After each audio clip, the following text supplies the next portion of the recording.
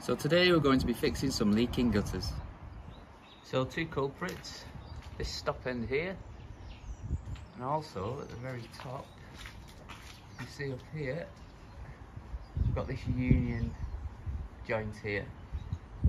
So we've got a half round stop end, which is here, and also got the union bracket here.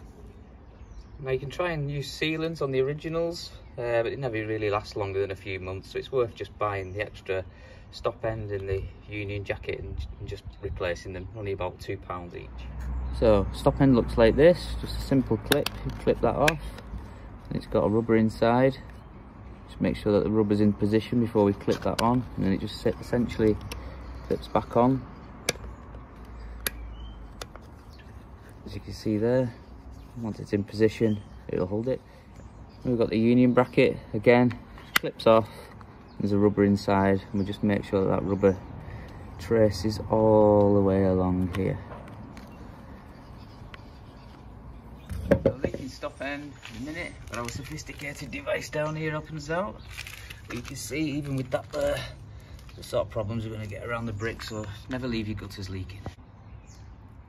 So try and clip this off. I'm trying to hold the camera at the same time, so I won't do this at the top. Clip that off, and the water should come flying out of there now.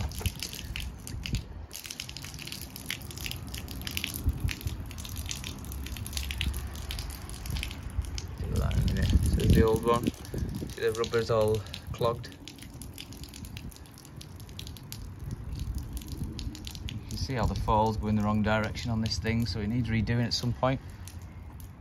So I need to make sure this is as clean as possible, so that the rubber's got a tight fit on it, both sides. Just try and clip this in, I can't get a good angle on it from the video.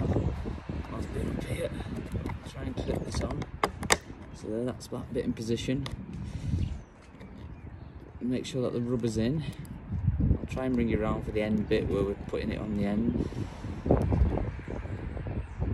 Make sure that the rubber's in. In position. It's a simple case of clipping that over now. I'll try and show you how I'm going to do this now. So you can see it's in position, I'm just holding it there. And all I'm going to do, so that clips in, I'm just going to try and clip this over. I can't do it with one hand, so I'll try and get a different angle while to do it.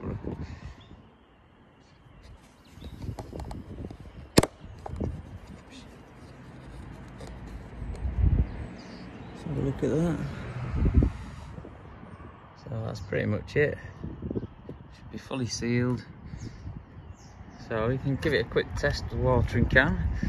See how it works. Pour that in.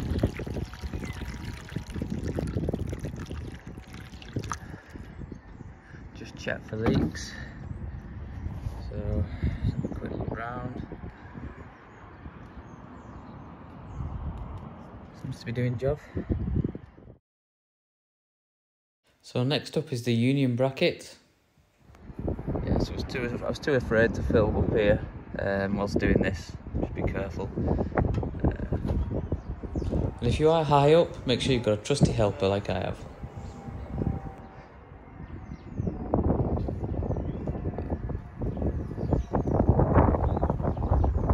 That's fixed now. Yeah, the wind was too much to film up there, so we'll show you a quick review of what we did.